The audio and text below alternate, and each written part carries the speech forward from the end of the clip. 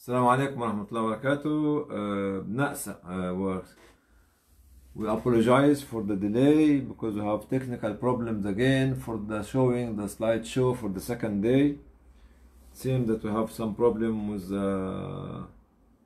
technical problem with the computer. Anyway, today we'll talk about the herd immunity, which we spoke about it yesterday in Arabic.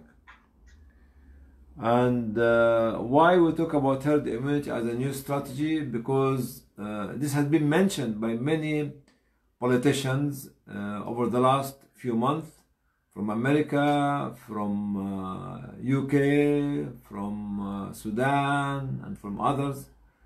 And most of the politicians are so scared to leave this problem of COVID actually without actually having a final solution for it. It's very badly affecting the economy of all the countries globally. That's why today we'll be talking about a herd community. Why we talk about herd community today, 4 months after or 5 months after we started to make the lockdown of COVID-19, because many people talked about the another attack of COVID-19 in the autumn, and the strategy and using the strategy of herd immunity, which they are not going to make the lockdown and leave every one of us be responsible for his safety or her safety, unfortunately. So while we are talking about it, let me remind you of the update of the number of infected people on the globe. Is 14,935,635. This is up to today. And the number of dead, 616,338 cases. That means over 4% died, unfortunately.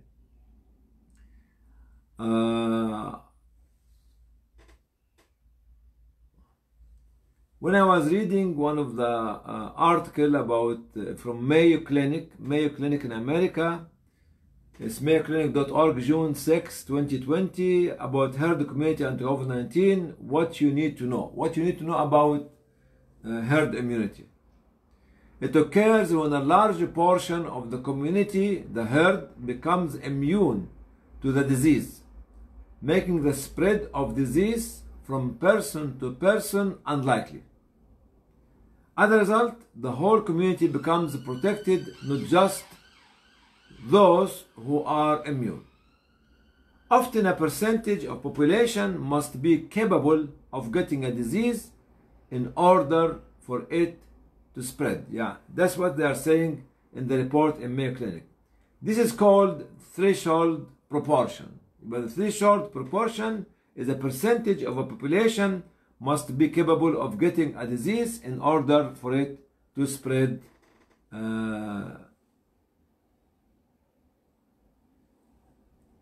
If the proportion of the population that's immune to the disease is greater than the threshold, the spread of the disease will decline.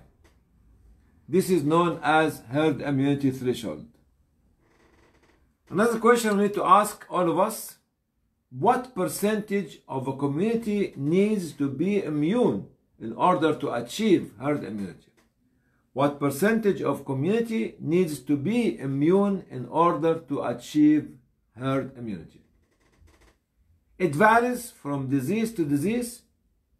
The more contagious disease, which is a more infectious disease, is, the greater the proportion of the population that needs to be immune to the disease to stop the spread. For example, in the case of measles, measles is highly contagious illness. It's estimated that 94% of the population must be immune to interrupt the change of transmission. So in measles, we need about 90% of the people to be immune against the disease before stopping the spread of the disease. Another question, how is herd immunity achieved? How can we achieve the herd immunity? There are two ways or two paths of COVID-19. Either one through vaccines, which is not available at the moment. You will achieve this kind of herd immunity during with the vaccine, which is not available at the moment. The second one, natural infection.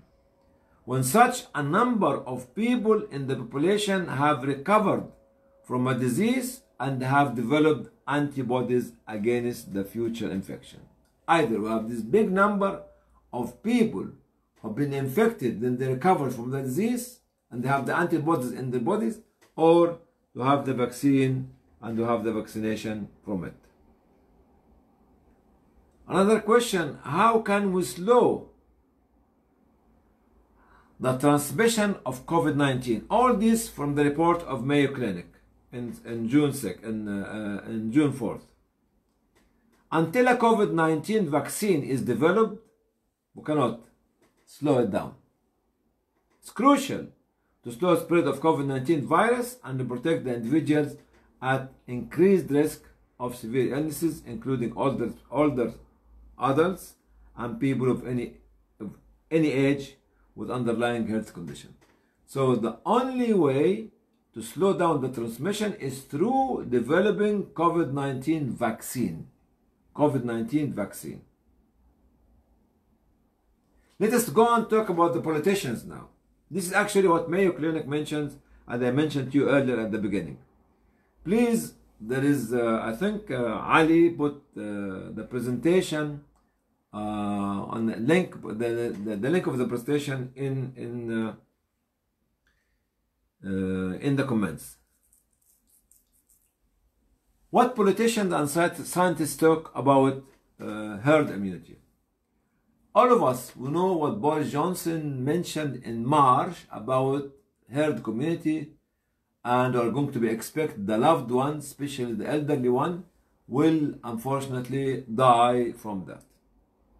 Herd immunity mentioned by him in March 2020 this year. But scientists are warning us against the strategic policy which will lead to be inundated with number of patients that they cannot deal with. Yani if we do it, the scientists say that we might not be able to deal with the increased number of the people infected by the disease. One of those scientists is Jeremy Rossman from Kent University, who said herd immunity might not be effective in COVID-19. Why? Because the virus keeps developing itself genetically and in behavior. And the virus, according to Jeremy Rossman, keeps developing itself genetically and in behavior. That's why herd immunity might not be the successful way for us. Mark Woolhouse of Edinburgh University also said herd immunity will never stop the spread of a disease completely in populations that have not developed immunity against it. That if we have not developed immunity against the disease, herd immunity will never stop the spread of the disease. Zhongshan Nanshan, Chinese pulmonologist, said also there is no scientific evidence to support the opinion of if persons are infected, they cannot be infected again. Not once you are infected, you cannot be infected. That is actually, there is no proof for that. This is the argument between the politician and the scientists. In my view, there's another drawing which unfortunately I cannot show it because there's some technical problem here. I draw 4 outer circles to show the philosophy of my thinking is based on belief, based on civil liberty, space and freedom, based on no fear or horror policy, and based on optimism. So if we look at those four points of philosophical thinking in my presentation, we should not, we should look at them, because we are going to be left alone if herd immunity policy and strategy will be left to us. That means that each one of us will be responsible for his or her safety, and for his or her safety and his families and or her family. So these four philosophical principles believe. So I'm talking to anyone who believes in God, generally speaking. No matter who God is, we have to believe that God has decided already that we will die on a certain date. So we should not be afraid of death. This is number one. We should demand for a civil liberty, space, and freedom. This will enable us what? To be innovative in finding solution through the initiative that we can take to find such solution with our colleagues. Number four principle in my philosophy is no fear, no horror. Because fear and horror, which has been made and created by politicians or by media or by wrong information on Facebook and others social media platforms, will let us to be in a state of depression and withdrawal, and this will affect our immune system. On the contrary, that we have to be in a very optimistic way of trying to fight back this kind of climate which is surrounding us of fear and horror and death and infection. This is the philosophy of my discussion with you today. Since the responsibility will be based on our response to deal with the herd community or the herd immunity philosophy or strategy, each one of us has to strengthen his defense mechanism against the infection itself. On three parts. Number one, we have to strengthen our immune system through, this will constitute about 25% of our struggle or our policy. Strengthening our immune system through taking good food, such as enough water, garlic, spinach, fish, cod liver oil, citrus fruits, apricot, almonds, walnuts, ginger, riddle, carob, turmeric, vitamins A, B6, B12, C, D, E, red pepper, chicken, broccoli, iron, copper, zinc, vegetable with high level fibers, green tea, sweet potato, berries, yogurt, sour milk, sunflower seeds, black seed oil, rapeseed water, turnip, kale, cheese, homemade pickle, as well as others. So in our 25% of our presentation is how to strengthen our immune system through taking good food. Second point here in this how to strengthen our immune system is body care. Body care through good rest, enough sleep, good exposure to sunshine, psychological comfort and well-being, fasting, prayers, supplication to Allah subhanahu wa ta'ala or to your Lord. I'm not trying actually to tell you what to do. Yani sports activities, charitable activities. People might say, we understand body care, rest, body rest, enough sleep, good exposure to sunshine. What is fasting to do with immune system? Fasting cleanse the body of the individual and morally, spiritually strengthen the body itself. Charitable activities putting you in a status which will let you to be feeling that you are doing a worthwhile thing to help and save other people, and this will put you in a very motivating status which help your immune system to be stronger. Charitable activity, sports activity, fasting, prayer, supplication, good rest, enough sleep, good exposure to sunshine, psychological comfort, and well-being. This is when we talk about how to increase the immune system for us to face alone the herd immunity philosophy of thinking or a strategy which might actually affect us in autumn, winter this year. So 25% of our efforts should be spent on how to strengthen our herd immunity. The second 25%, which you call it, too much of a good thing is a bad thing. Too much of good thing is a bad thing. Bad thing never becomes good for you forever. Too much of a good thing is a bad thing, and bad thing never becomes good for you. How to explain this? Too much of good thing is bad thing. This is another 25%. But 25% for the how to protect the immune system.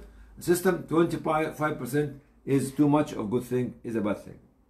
First of it is too much of taking food and drink. It affects the heart. It affects the liver. It affects the lung. It affects the spleen. It affects the digestive system as a whole. It affects the well-being of the body of the individual itself, and it make a burden on all these organs to deal with the excessive amount of food and drink that we are taking. Excessive and harsh sports activities such as boxing, such as wrestling, even rugby, which is very physically contacting one another with it, if excessive of these things will actually lead to injury, lead to exhaustion, and. Putting yourself and myself in the state of despair, anxiety, and stress, because this definitely will affect our immune system. Anxiety, stress, and despair. Try to get out of it. Try to be socializing with other people to stop yourself having to be in such a status of despair, anxiety, and stress. Also using tonics.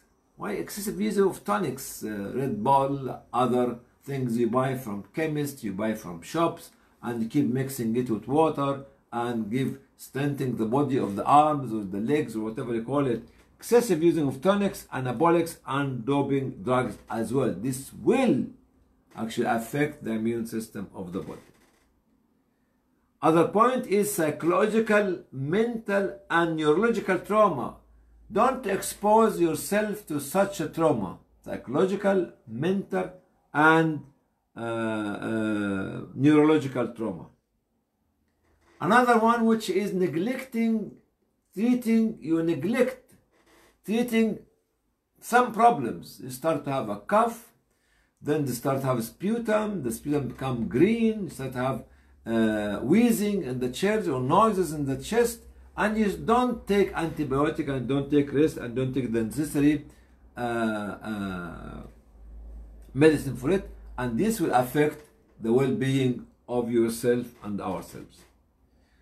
Another one which is excessive sexual marital activities with your wife. Even this affects the body itself, as I am saying that.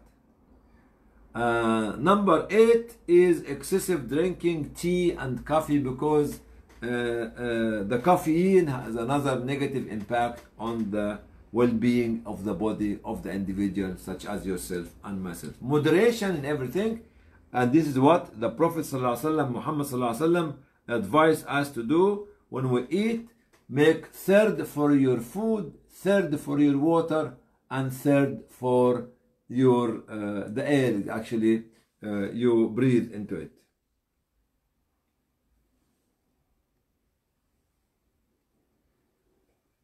The second point of the 25% of is bad things never become good for you. So we said earlier on, too much of a good thing is a bad thing.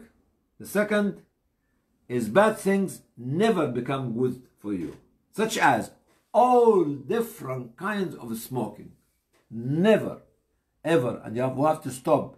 Even if you tell me that I got this hubbly bubbly with what do you call it, apple, with flavor, with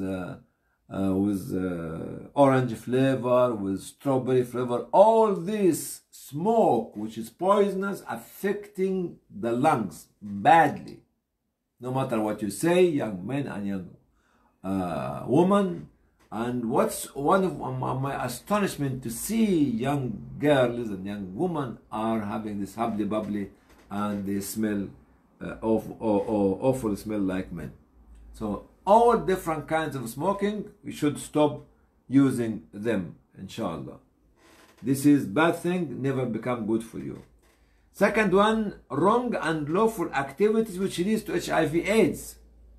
HIV/AIDS. Any activities which let you to be contracting HIV/AIDS, which is to decrease the immune system. In 2017, there was actually more than 770,000 people died of HIV/AIDS, and 1.7 million people reported as infected. Sexual relationship with sex workers, and this is I don't know how to describe it. Young men, I saw them traveling here and there. Even last year, a very bad example, I saw young men coming from certain countries to Bosnia. Yani, yucky, what is this? Those individuals travel, make the effort, spend the money. For what? For what? For something like this? And this is the young men? Oh, how silly. And when they contract HIV/AIDS, their family and their mother and their father will spend the whole wealth on them to do that. Number 4, from the bad things is the drinking liquor. No matter what you say, you might say that beer is not like alcohol. All of them, as the Prophet ﷺ said, ما كثيره يسكر قليله حرام. It is all haram, no matter if you don't become drunk from a small amount of it. See, so you can tell me beer is not haram. It has alcohol and is haram. Narcotic drugs and taking drugs and narcotics and others. So bad thing never become good for you, such as all kinds of smoking, sexual relationship with sex workers, wrong and unlawful activities leading to HIV/AIDS, drinking liquor, taking drugs and narcotics. This is the second 25% in my cake. In my cake, the first 25% to strengthen your immune system through good food and looking after your body. Second 25% is in my cake is too much of good thing is bad thing, and bad thing never become a good thing, as I mentioned to you earlier, in both sides. The last 50% is complementary program which you have to take it. If this first 55% is 50% is to strengthen our immune system, and too much of good thing is a bad thing for us. Complementary program will be, first of all, to following government guidelines. We should be all the time, no matter if you agree or disagree with the government, should follow the guidelines, social distances, wearing masks, and other government regulation and guidelines. This is number 1. Number 2, cleanliness, self-cleanliness, washing your hands, washing your when you go to toilet yourself, having a proper shower, washing your clothes, and all this kind of cleanliness that we have. Even I mentioned a few months ago in March, I think, how we as Muslims clean ourselves during wudu, ablution, doing istinja, even shaving our the hair from the armpit and the private area, and how to cut the nails and others, all as a matter of public health and public hygiene. This kind of cleanliness of the surrounding, from the slums, from the rubbish, all these kind of things which will lead to the presence of insects, rats, and all these sorts of things which bring infection to us. Family bonding and cohesion. Somebody must say, what's family bonding to do with COVID? Family bonding create safety for the children, for the wife, for the husband. We should not see husband beating his wife, or wife screaming and beating her husband, and the children screaming amongst both of them, or husband or wife, and mother and father actually are beating the children.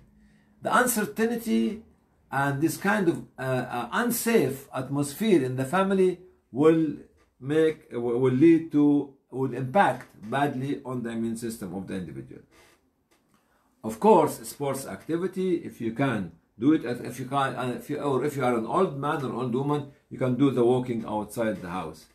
Government regulation in education, awareness raising, and fighting illiteracy as well. A role of media. Why should the media keep surrounding us with false and negative news? Please, please, please try to check the authenticity of the news that you air on your media platforms. Actually, civil work and civil liberty and civil society organization, all the civil society organization, that all the local organizations have to be a part of building the social well-being of the individual and protecting the individual and guiding the individuals in partnership with the government as well. The role of social media as well, social messaging. Why young men and women on social media platform keep just spreading or sharing unauthentic information? Why? It's wrong. Should be sure that this news or this information are right and authentic before you start sharing it with others.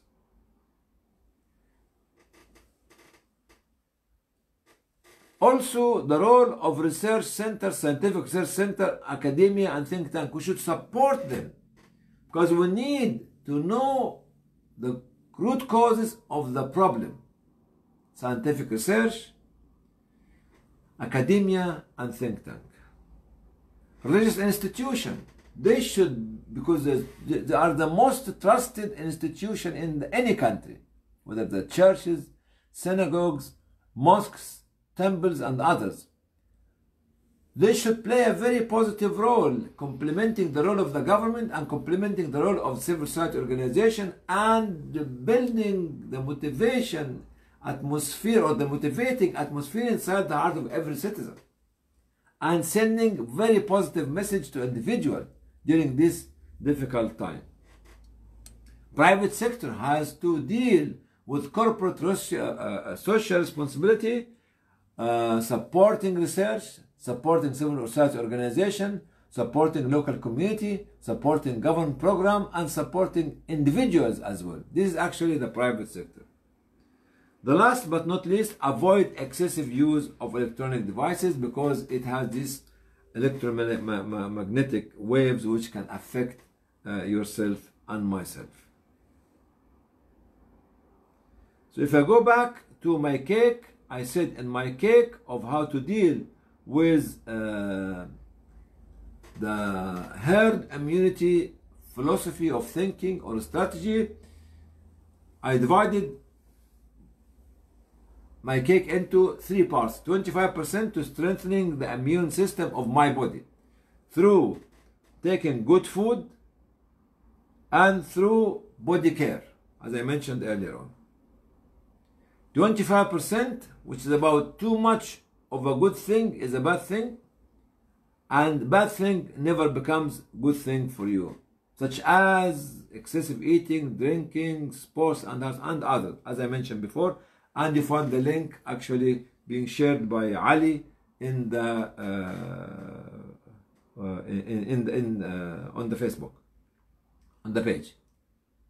And bad things never become good things. It's a part of the second 25%, which is smoking. I'm just saying this, all kinds of smoking, sexual relationship with sex workers, wrong and unlawful activities which lead to HIV/AIDS, and drinking liquor, drugs, smoking, taking drugs, and taking narcotics. The last 50%, which is a complementary system, which talk about cleanliness, sports, role of media, social media messaging, the role of civil society organization, education, awareness raising, family bonding, following government guidelines, and role of research centers, scientific research center, and think tanks and others, role of religious institution, role of private sector, and avoid excessive use of electronic devices. Our statement at the last is actually, which is mentioned by one of my colleagues, young individual, may Allah bless him.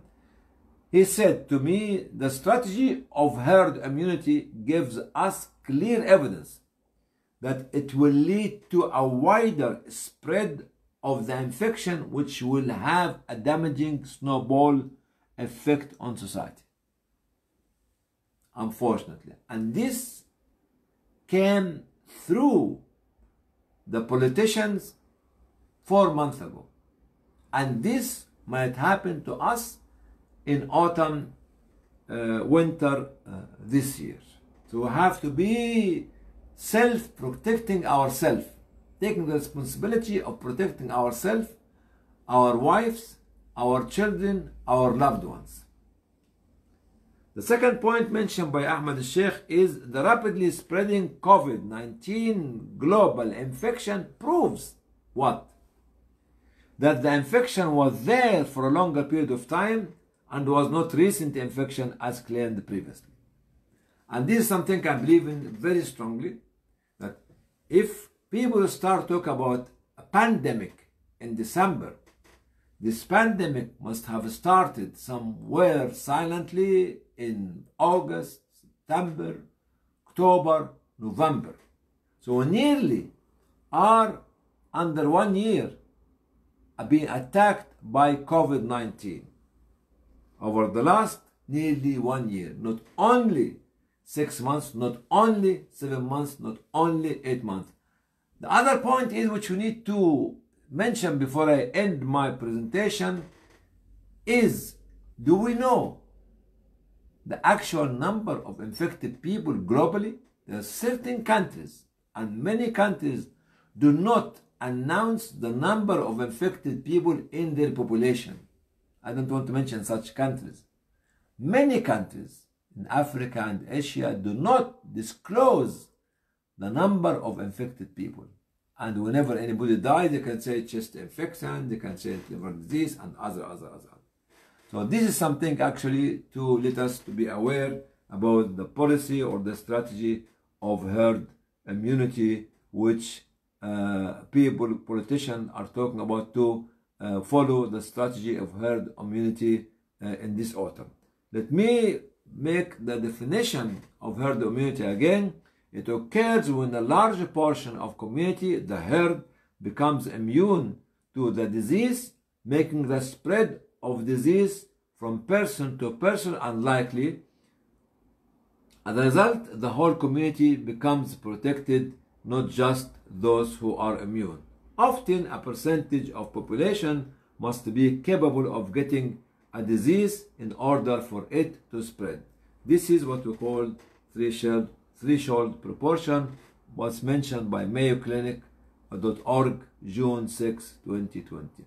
Thank you very much for being with me, and my apology again for the technical problem happened to my computer and to the Wi-Fi in my house. Maybe next time we'll change the computer, as well as I cannot change my house, but I'll look at how to deal with it. But we'll share the presentation with you. It should be with the link that Ali will be putting it with the film, with the video. Assalamu alaikum wa rahmatullahi wa barakatuh.